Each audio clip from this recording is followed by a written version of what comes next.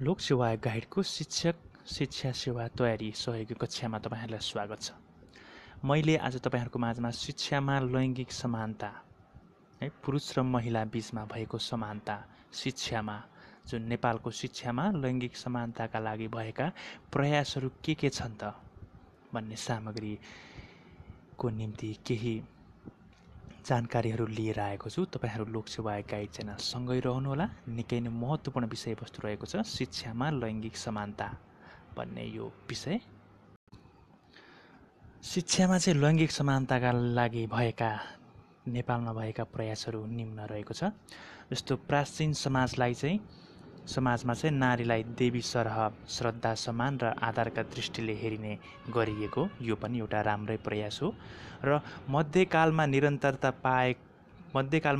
नपाएको र झन दमन र अत्याचार बढेको क्रमशः पितृसत्तात्मक समाजको चाहिँ आधिपत्य चाहिँ बढ्दै गएको छ नेपालको परिवेशमा।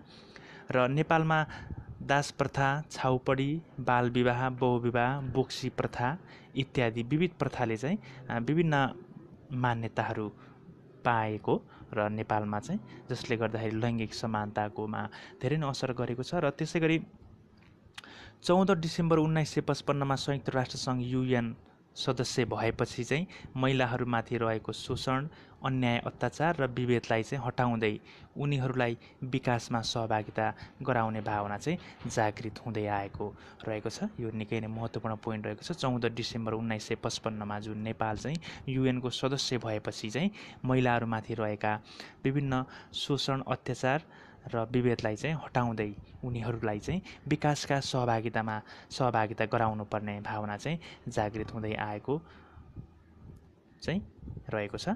र अब अर्को रहेको छ विक्रमसम्म 2004 साल मार्च 8 देखि चाहिँ अन्तर्राष्ट्रिय नारी दिवस पनि मनाउन सुरु भएको छ। यो पनि राम्रो प्रयास नै रहेको छ।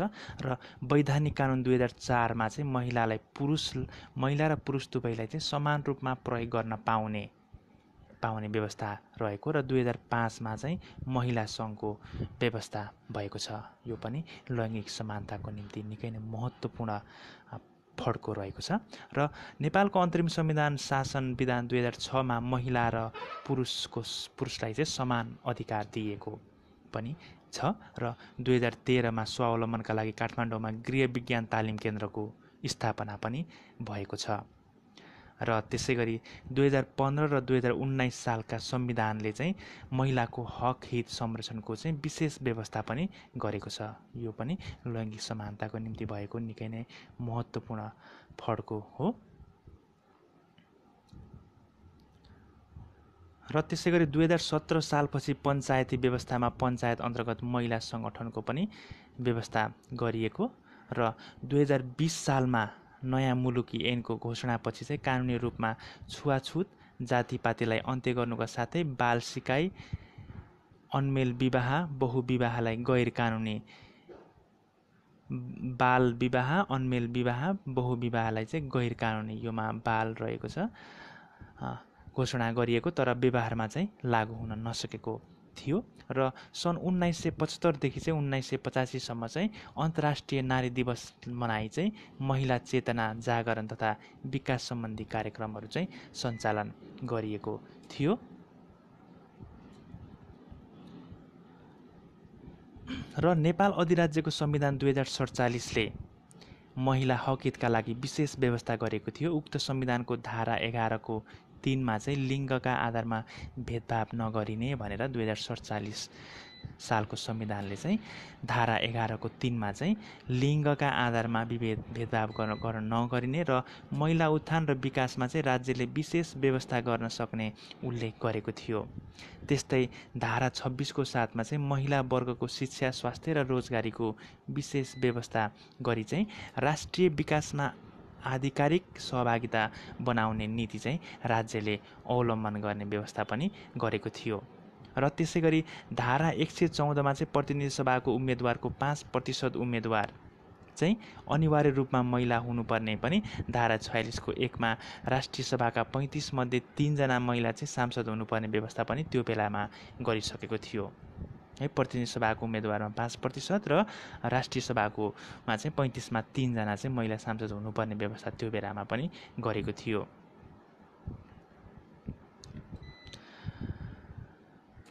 र भियतनाममा सम्पन्न महिलाहरूको मानव अधिकार है, भियतनाममा सम्पन्न महिलाहरूको चाहिँ मानव अधिकार संरक्षणको अन्तर्राष्ट्रिय दस्तावेजका रूपमा रहेको महिला विरुद्धको सबै भेदभाव उन्मूलन गर्ने महासन्धि CETAW सिडाओको चाहिँ 1979 को अनुमोदन सन् 1991 मा पनि भएको थियो। यो पनि महिला जुन लैङ्गिक समानताको निम्ति निकै नै उत्कृष्ट फड्को रहेको छ र सिडाओको आवधिक प्रतिवेदन समेत नियमित रूपमा संयुक्त राष्ट्र सङ्घमा पेश गर्दै आएको पनि यो पनि प्रयास भएको देखिन्छ। हुन्छ, त्यसै गरी अर्को रहेको छ 2052 सालमा चाहिँ महिला तथा समाज कल्याण मन्त्रालयको चाहिँ स्थापना गरिएको है। 2052 मा चाहिँ महिला तथा समाज कल्याण मन्त्रालयको चाहिँ स्थापना गरिएको, यो पनि निकै नै राम्रो फड्को रहेको छ। र 2054 सालमा चाहिँ 12वटा विषयवस्तु समावेश गरी चाहिँ लैङ्गिक समानता तथा महिला सशक्तिकरण राष्ट्रिय कार्ययोजना 2054 तयार गरी चाहिँ कार्यान्वयनमा लगिएको छ। तपाईँ लोकसेवा गाइड च्यानल सब्सक्राइब गर्नुभएको छैन भने सब्सक्राइब गर्नुहोला, लाइक, भ्यू, कमेन्ट गर्नुहोला, कमेन्ट गर्न कन्जुसाइ नगरिदिनुहोला। र 2057 सालमा महिला तथा समाज कल्याण मन्त्रालयको नाम परिवर्तन गरी 2057 सालमा चाहिँ महिला तथा समाज कल्याण मन्त्रालयको नाम चाहिँ परिवर्तन गरी महिला बालबालिका तथा समाज कल्याण मन्त्रालय बनाइएको र 2057 मा महिला विकास विभागको स्थापना गरी 75 जिल्लामा महिला विकास शाखा है, 75वटै जिल्लामा चाहिँ महिला विकास शाखा पनि 2057 सालमा चाहिँ स्थापना भएको थियो। र 2058 फागुन 23 गते चाहिँ महिला आयोगको पनि स्थापना भयो। यो पनि लैङ्गिक समानताको निम्ति भएका निकै नै महत्त्वपूर्ण प्रयासहरू रहेको छ।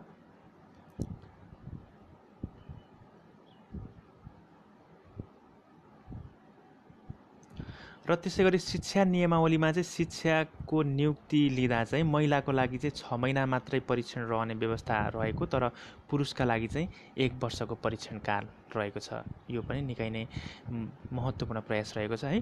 महिलाको लागि 6 महिनाको हुन्छ भने पुरुषका लागि 1 वर्ष, यो चाहिँ निजामती सेवामा पनि यही नै प्रावधान रहेको छ। र शिक्षा नियमावलीले सामुदायिक विद्यालय प्रधानाध्यापक वा करारमा शिक्षक नियुक्ति गर्न गठन हुने शिक्षक छनौट समितिमा शिक्षाशास्त्रमा स्नातक तह उत्तीर्ण गरेका मध्येबाट उपलब्ध भएसम्म चाहिँ 1 जना महिला समेतको प्रतिनिधित्व हुनुपर्ने व्यवस्था पनि राखेको छ है। शिक्षा जुन समितिमा चाहिँ जुन शिक्षक छनौट शिक्षा समितिमा चाहिँ शिक्षाशास्त्रमा स्नातक तह उत्तीर्ण गरेका मध्येबाट चाहिँ उपलब्ध भएसम्म 1 जना महिला समेतको प्रतिनिधित्व हुनुपर्ने व्यवस्था पनि राखेको छ। र महिला तथा अपाङ्ग शिक्षकलाई चाहिँ साधारणतया अपायक पर्ने स्थानमा चाहिँ सरुवा गरिने छैन भन्ने व्यवस्था पनि राखेको छ।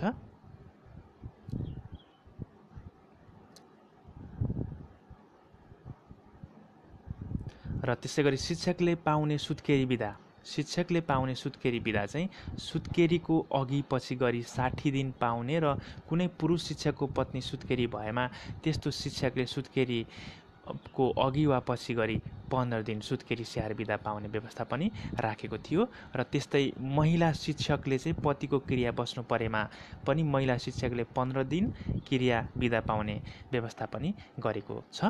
र सामुदायिक विद्यालयले चाहिँ गरिबीको रेखामुनि रहेका दलित जनजाति र महिला लगायतलाई चाहिँ निशुल्क शिक्षाको व्यवस्था गर्नुपर्ने पनि व्यवस्था गरेको छ।